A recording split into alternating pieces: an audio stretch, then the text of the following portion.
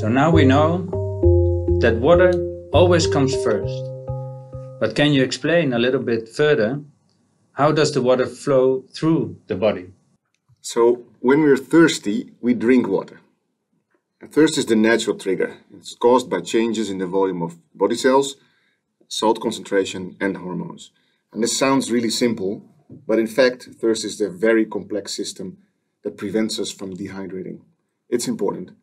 And we also know that when you drink water, it gets distributed to the location it's mostly needed. And if we go very deep into this, this can be either inside the cells, which we refer to as the intracellular fluid pool, or outside of them, the extracellular fluid pool. This is not a black and white thing. So we're dealing with gradients here of fluids that are moving between those pools. But we do know that specific salts are involved when replenishing each pool.